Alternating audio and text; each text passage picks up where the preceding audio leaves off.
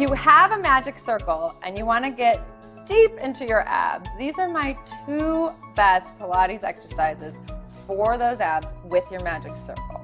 The first one is in between a roll down and a teaser. So you can use this exercise to apply to the roll up or the roll down and the teaser. We're going to take the ring and we're going to put it in between our thighs. Now when we squeeze our thighs, we create resistance to work with and against so that we can really pull back in those abs. You're going to take your hands and place them right underneath your knees, closer up towards the thighs. We're going to start up. And then you're going to squeeze those inner thighs together and pull your tummy back. Already you're working those lower abs deeply. Then, as if there's a little tug of war between your head and your lower back, you start pulling back with those abdominals. Head tries to stay here, and you pull the tummy in. The tummy takes you back, back, back, back, till the arms are straight. You can deepen here by inhaling and then exhaling, pulling the tummy muscles in, and keep that squeeze on the ring and come all the way up. Now, to add on to that, we're going to squeeze again, pull our abs in, go back. Again, the head doesn't just drop down. We go slowly with control till the arms are straight. You stay there and then remove your arms and hold for 10, 9, 8, 7, 6, 5, 4, 3, 2, and 1.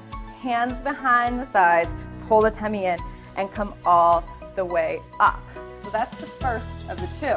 The second one I'm going to do is the lower leg lift, the double leg lower down, and we're going to come onto our back. So we're going to put the ring between our ankles, okay? This you can use in all of your Pilates exercises where your legs are going out. Hands are going to come behind the head, you're going to curl up. I want you to deepen your abs and send your legs up towards the ceiling.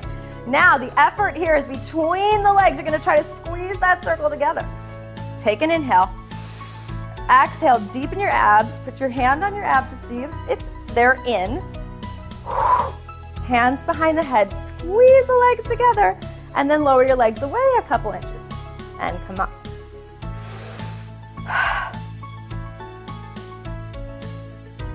One more.